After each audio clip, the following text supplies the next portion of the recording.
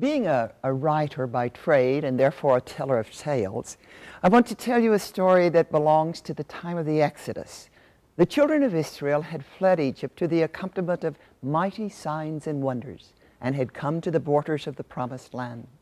12 spies were sent across the river into this lush and fertile land, but the reports with which the spies returned were not as promising as the land itself.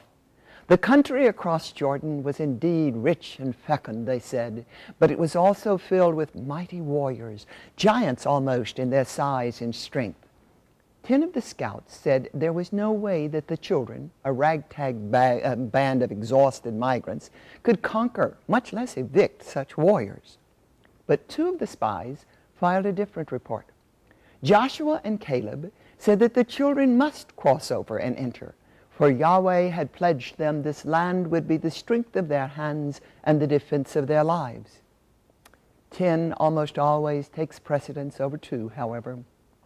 And the children of Israel, freshly come from the glory of a parting sea and a Passover angel, decided to follow the advice of the 10 fearful scouts. They broke camp and returned to the desert across which they had just come. Yahweh was angry at this faithlessness and decreed that the children of Israel were to wander for 40 years in that desert they had chosen for themselves, until every single one of the children, save only Joshua and Caleb, was dead. So they wandered and tested God, and one by one they died, until indeed only their children survived. It was those children's children then, whom near to the end of the 40 years, Moses, along with Joshua and Caleb, began to lead back toward the promised land. But like their progenitors, the men and women of this second generation began also to doubt and to complain. They said things like, "Let us go back to Egypt. At least there we were fed, had homes we could live in one place." And they also said, "Who of us has seen God? To which of us has he spoken? Who among us can say he or she believes all the tales our fathers and mothers left us?" Who? And the wrath of Yahweh lashed out against them again. And this time, the story says, Yahweh sent snakes into the camp to kill his apostate people. There were droves of snakes moving through the camp of the children's children. Snakes in the tents, snakes in the bread baskets and the cooking pots, snakes in the bedrolls and snakes in the cribs. Then Moses, falling on his knees, petitioned God's mercy on the children. God told Moses then to take a consecrated brass vessel at the door of the tent of meeting and hammer it quickly into the image of the serpents that were attacking the children's children. Moses did.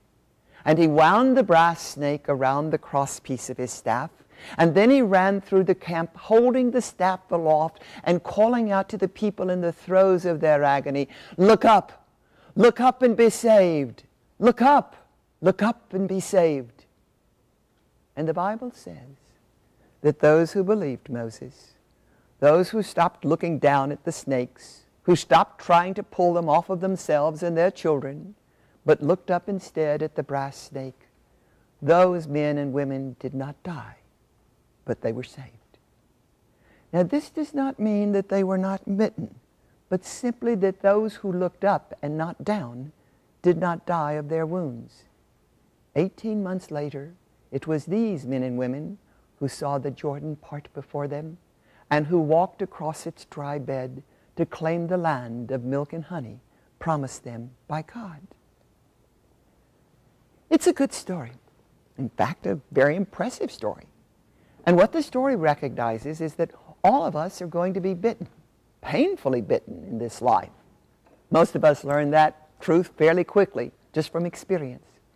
But according to the story, it is not the being bitten that we in this imperfect world can do anything about. It is only the how we respond to being bitten that we can control. When we look up, usually we are saved by that very act of faith. For it is when we look down and struggle with what is tormenting us that we most often empower it by the very attention we are going to give it. The story of the snake is, therefore, superb psychology and the stuff of great wisdom. And if we were to leave the story of the snake right here, I would hope you would deem yourselves as having been well served just by having heard it again. But we can't leave it there, or I can't anyway.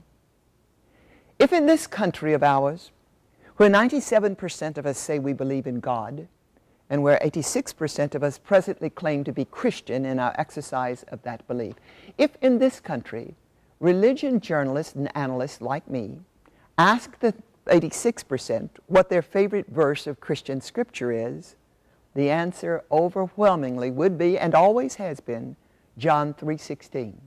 For God so loved the world that he gave his only begotten Son, that whosoever believeth in him might not perish, but have eternal life. Jesus of Nazareth is the speaker, of course, and he's speaking about himself, speaking to Nicodemus, a leader who had come to him under the cover of darkness to inquire whether or not this teaching carpenter might indeed just possibly be the Messiah. So it was in the context of answering Nicodemus's query that Jesus spoke the words of John 3:16. Now they are good words, and they sit reassuringly upon our ears. They were, however, troubling to Nicodemus, for John 3:16 is preceded by John 3:14 and 15, verses Nicodemus himself heard, but which we today almost never think to be curious about, much less to actually look up and read.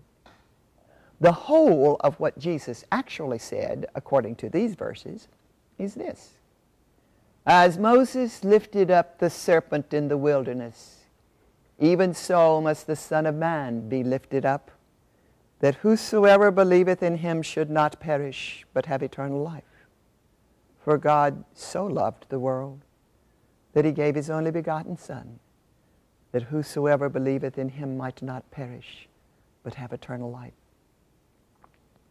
It is one of the 2 or 3 times that the Christ, whom we Christians name as Son of God, ever reaches back into the Torah of his people and lays direct, specific claim to the events and actions of his human life as being reenactments or realizations of specific events and actions in Jewish history. The minute he did, however, the minute Jesus said, as Moses' snake on a cross to a plan of release, so is my death on a cross to a plan of salvation. The minute he did that, he stepped beyond wisdom and beyond psychology and into that component of religion which is mystery. To be specific, he took the religion of Judaism and applied a new and scandalous mystery to its wisdom, a mystery into which Nicodemus could not at that time follow him, a mystery of so great a creating love and so eternal daring and intricate a plan for the creature that only grace can make it palatable and only faith can receive it. And that, finally, is what the story has taught me and what I hope to give away to you today.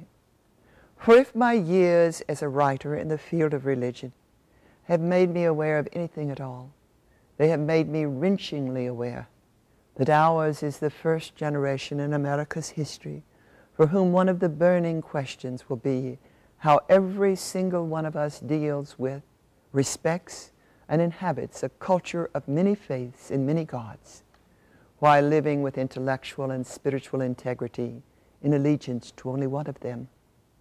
The truth of the matter, and we would be very foolish not to profess it, the truth of the matter is that all religions deal in human psychology, and all religions likewise offer us wisdom, much wisdom, wisdom that is usable, effective, and of worth to all humankind. Wisdom that, because it is sound, is also very similar in substance from one religion to another. For it is in their mysteries and not their wisdom that religions differ. How the wisdom of any given religion slips over into its mysteries, the mechanisms, the devices by which it accomplishes that transport. These are how the followers of that religion slip the traces of time and space in order to enter all, and ultimately we all, body, mind, and soul, come to be like that, under which and before which we bow. All of which is to say that my yearning, keening wish for all of us in this time and place is threefold. First, that we may live out our lives deeply respectful of religion wherever it exists in our world, and deeply appreciative of the wisdom within the various religions of that world. Second, that in doing these things and exercising these attitudes of appreciation and respect, we will come never to confuse the wisdom of religion with the mysteries of religion.